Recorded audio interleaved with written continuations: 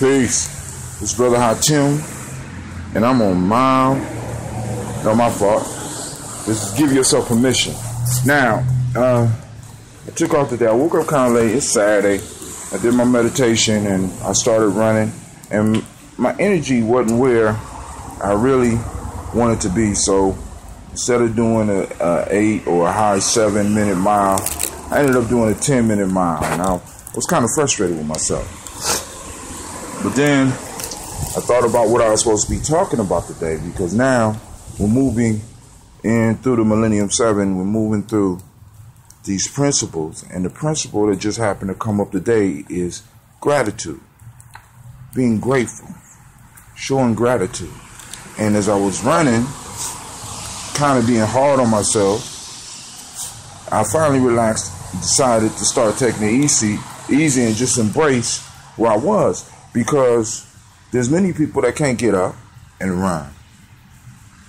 There's many people who want to run, but just don't have the willpower to do it.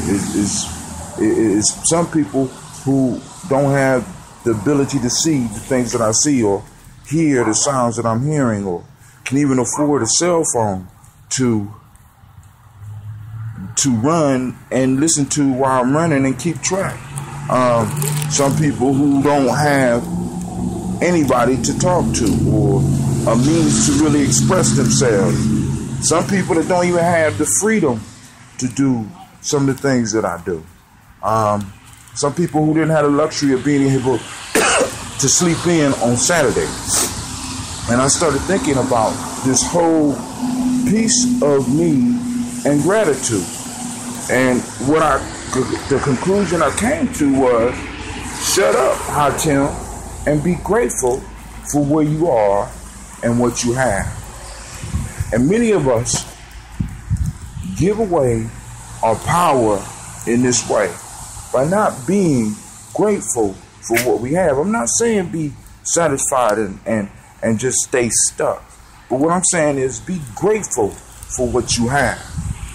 Look into your life situation, look into your life story, and find those things that you could be grateful for and magnify those things. Because a lot of times the things that we are ungrateful for are the things that take center stage in our conversations, take center stage in our lives, take center stage in our relationships, and they tear all those things up, when it would be healthier for us to look at the things that we are grateful for. So today I want you to give yourself permission to be grateful. I want you to reach down into yourself as you look in the mirror and look at yourself and say, I am grateful. I give myself permission to be grateful. And look at all the things that you have to be grateful about, and skip over all the things that may be causing you problems now. And even take some time to look into some of the problems that you have and see where you could get where you can show some gratitude in there. Now, the root word of gratitude is grace. And grace is an undeserved favor. So now, as we are practicing gratitude, we also can practice receiving and giving grace. It's a power in that. It's a power in once you start giving and receiving gracefully, that empowers you and gives you the ability to not only overcome your issues, but to at least shine a light from you that other people can see, that no matter how bad their issues are, there's always something that can come. There's always a betterment that can be found. When we become grateful for where we are and what we have, it gives us power. And I want you to give yourself to practice gratitude. Give yourself permission to practice gratitude today. Be grateful. If you can't do nothing but just for the day, just be grateful throughout the day. Now, this has been Brother Hatim. This is give yourself permission hashtag. If you heard something you like, hashtag it, send it out. I'm going to go to my website and update this right now. And I want to thank you for your time and the blessing that you have given me. This is session 10. We had a milestone, y'all. We done made 10 of them.